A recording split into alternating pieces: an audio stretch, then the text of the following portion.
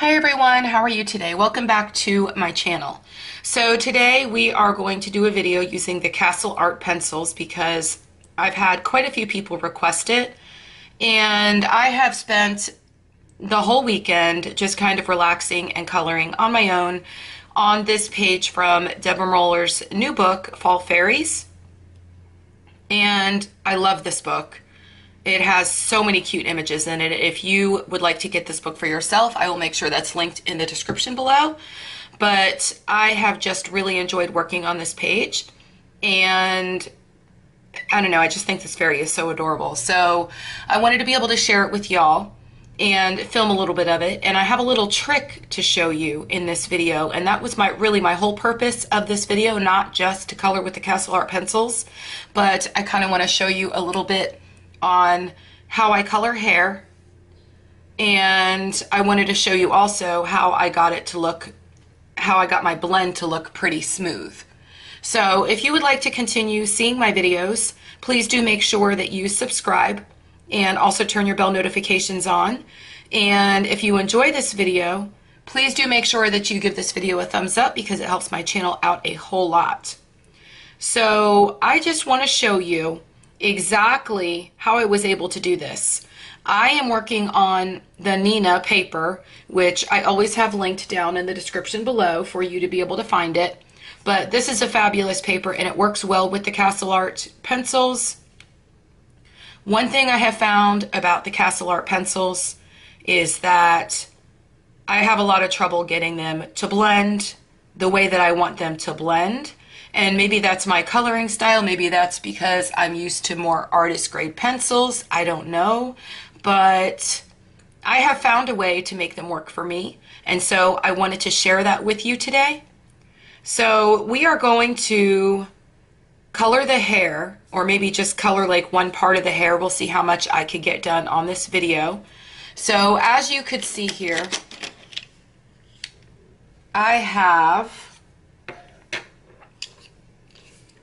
I don't know if you want to follow along or maybe color something else, but I'm going to share with you the color combination that I'm using like I always do in all of my videos. But I'm using this lemon yellow light for highlights, as well as this leaf green light for highlights. And then my darkest color is this Vindian. And then my shading color is my Castle Green Deep. And then for a little bit more highlights and to kind of lighten it up, I've got a lighter green, which is the mint green. So I've used all of these colors in every one of these sections of her hair. And so I'm going to show you how I did that. Let me go ahead and zoom you in a little bit.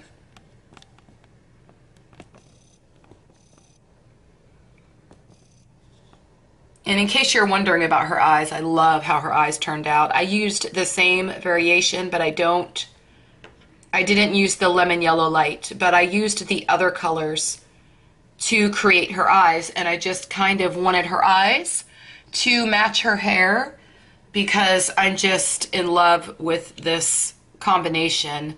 And of anything with these Castle Art pencils, I will tell you they've got some gorgeous colors in this set. If you're looking for a budget-friendly set that has beautiful colors and a lot of bright colors for highlights, then the Castle Arts are a good choice. So that's my main reason for bringing you this video, because I don't know, I've not gotten them to perform the way that I want to in a coloring book. I've only been able to get them the way that I want them to perform on this Nina paper. Of course, I'll have that linked in the description below for you in case you want to purchase this paper for yourself. But we're going to go ahead and start up here on her hair. And my leads are pretty sharp. Always make sure when you're coloring hair that you've got a pretty sharp lead on your pencil tip. And right here where her hat is touching, I just always make sure that I've got plenty of dark shades there, because her hat laying on her head would actually create a shadow. but this is how I always start my hair. And I always like to have lots of highlights in my hair when I'm coloring hair. And then down in the end, by where her little cute hair barrette, her little bow is, flower. And then closest to her face would always be a darker area as well. This is just how I color hair, and I know many people color hair differently. I will say that the good thing about the Castle Arts is that they're a much harder pencil, so when you sharpen them, they do hold their lead. See, it blends fairly well on this paper, but that generally happens with these pencils when you're staying in the same color family. And I want to be able to create a lot of highlights, like the bright highlights like I did over here on this side. And so I'm going from green to yellow. But if you're just generally staying in the same color family and you don't go out of the color family, like mixing greens with greens or pinks with pinks or purples with purples,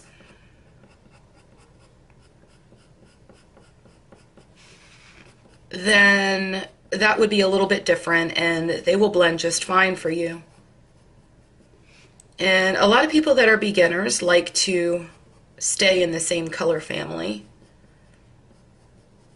And then once you get a little bit more experience with your coloring or your art, and you want to kind of step out of the box a little bit and start experimenting with colors and which ones can be mixed together and which ones look good mixed together, I'm coming in with my mint green, which is my kind of brightened up, see when I go over with this, look how much it brightens it up. But yeah, once you're ready to kind of step out of the box and experiment just a little bit more,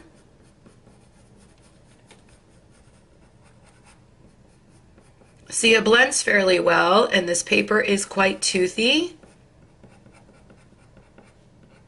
So that is part of it.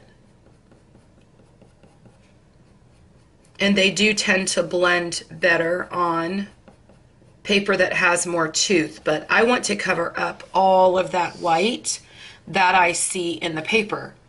So to do that, that is why I'm bringing this video, so I could show you the little trick that I used. Now see how when I bring in this leaf green light, which is my lighter of greens, it's still a green, but it has a lot of yellow in it. And because I'm going so far into the yellows, on the first layer, it's not going to get a super smooth blend. You're still going to see the white, but it does blend well. I just like super, super smooth blends with my colored pencils, and maybe that comes from using Prismas, but I will tell you also that I enjoy these budget pencils better on this paper than I do on the Prismas, because I have found when using this paper that I prefer other paper with my Prismacolor pencils, because I find that they are so soft and the wax moves around so much that it kind of goes out of the lines. And I did a video on that and how it kind of seeps out of the lines with the color. And if I could find that video, I'll make sure that I link it for you.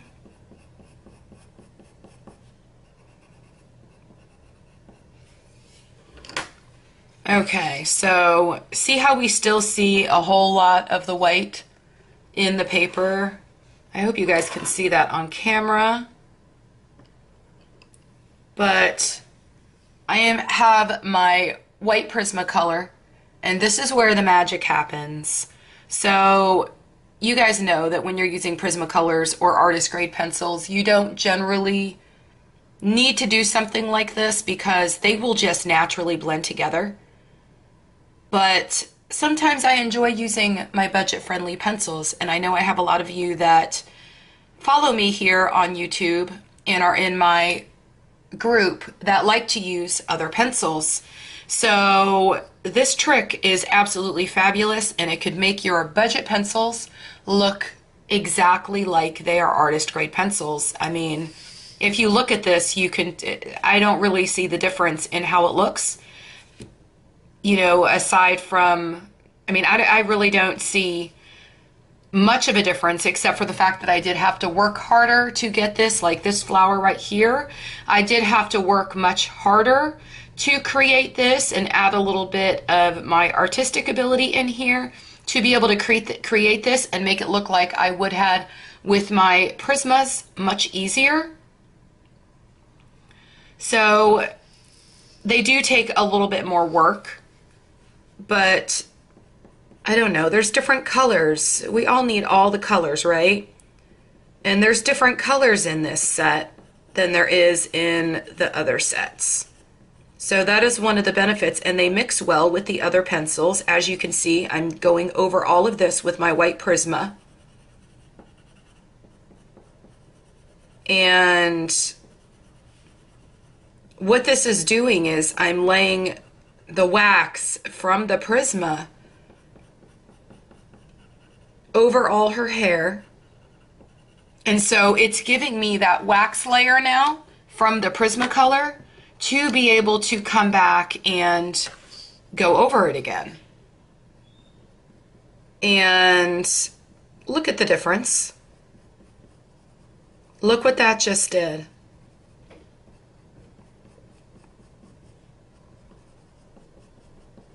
You guys know anytime I discover a crazy cool trick with with any of the pencils, when it has to do with coloring, I'm going to show you. But this to me was just so amazing. And I don't know, all it does is put an extra wax layer that the Castle Arts could not provide me with because they are not as waxy, but it put down that extra wax layer that I need so that the harder wax in the Castle Arts were able to move around. So the color is able to move around, and I'm coming back with another layer. So of course the second layer is also helping it to cover some of the white. So I'm just going to do over again exactly what I did the first time. Now I'm coming back with my middle color, and this paper has a lot of tooth to it, so you'll notice that as you continue to keep coming back, if you can see, the white of the paper is just going away, and that white Prismacolor really contributed to that happening, or being able to allow that to happen.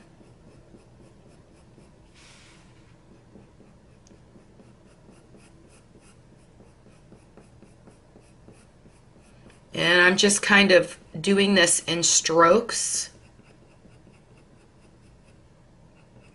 because that's just how I like to do my hair. And I've enjoyed doing hair with these. I mean, even though it is more work than it would be if I were using my Prismas, because the tip on the lead stays sharper, and so that way I'm able to not have to sharpen it as much, and I could push harder, and I don't have to worry about my lead breaking. And it's helping me to cover a lot of these white lines. Now see, when I come over with this lightest color,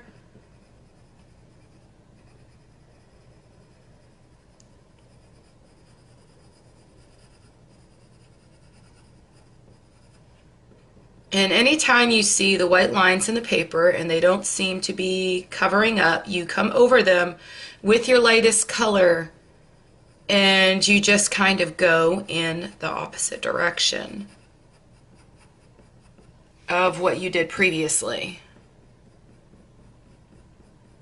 And that will help you to hide some of the white lines. Now this paper works fabulous with colored pencils because it has a lot of tooth. And it gives you the ability to be able to lay a lot of layers. So if you don't want to work this hard, then you may not enjoy this paper and you may need something a little bit smoother without as much tooth. And I have another paper that I generally use when I want to just not work as hard. And I'll make sure that is linked down below as well. But see, now that I'm coming over with this leaf green light, it's really just brightening it up and pulling it all together.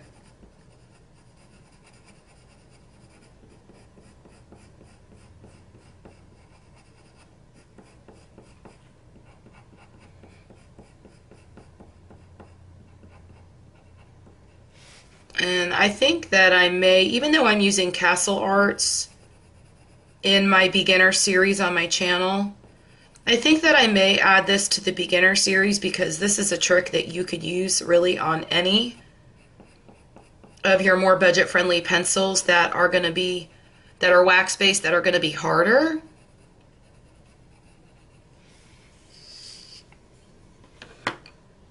So I'm going to come back and add more white to kind of just blend this out.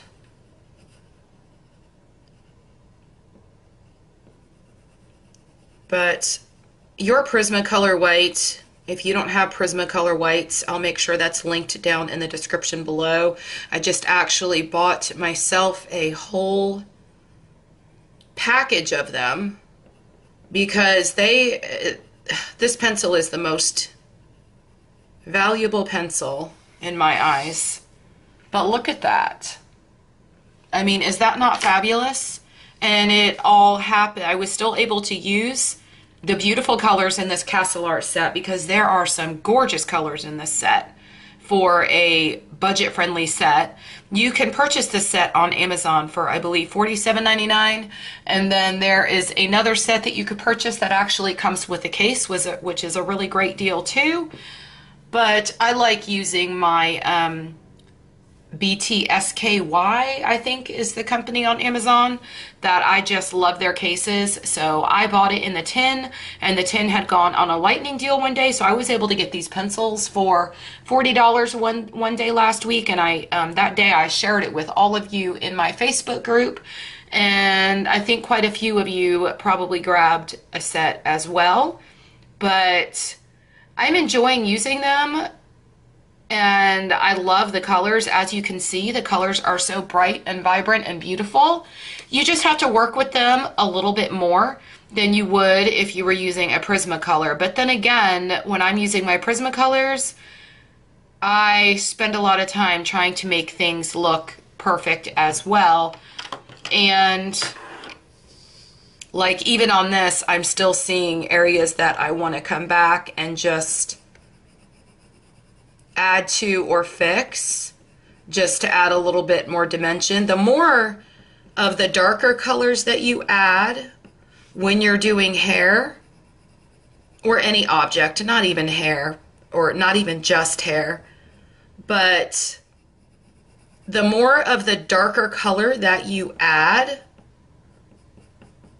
that makes the highlights in that object, or in your hair in this case, stand out much more than they would have if you hadn't come back and added in more of those dark colors. And then if you take your, like for me in this case, I've got the mint green, which is going to be a lighter shade, but it is bright. I mean, look how beautiful that color is. And I don't know, there's not a color like that in many sets of pencils, and that is like the reason I really love this pencil set because it's got some really cool colors in it. But see, if I just come back and I add another layer, it is smoothing this out even more, and I'm kind of using my brighter green just to kind of pull through those greens, but I'm not bringing it into my highlight color.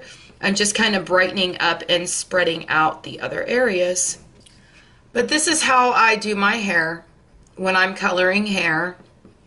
I know many people color hair differently, but we all have our own coloring style, and this is the way I do it. If you'd like to see more hair coloring tutorials, we have my next color along coming up that I'm doing specifically for beginners, although anybody could join in. You don't have to be a beginner to join us for the color along. Deborah Muller had created a coloring page specifically for my Facebook group, and so I am going to do some tutorials for skin and hair and clothing. And she created this with my request because so many people had requested hair, skin, and clothing. And I want to show you how I do the eyes, and of course add the makeup, which would be the lips and such. And you could see I've got some glitter up here, and I love doing faces, and I love doing makeup, and I love coloring skin. So she created a page for my Facebook group that has all of those, or that is perfect for all of those things. And it is a fall themed page because I had requested that also, since we are in September, October. And I asked her to leave a lot of background room. And so we've got a really good amount of background space to where I could do a background tutorial. So if you all want to join us for that color along, make sure that you are subscribed to my channel. Make sure that you are in the Facebook group so that you know what's going on. I think I did the first poll today asking whether or not everyone had wanted to follow a color palette or not follow a color palette. So if you are not in the Facebook group, make sure you get in there so you can join us for the color along. But if you enjoyed this video, please do give it a thumbs up. And I hope you all have a great day, and I will see you in the next video. Happy coloring. Bye.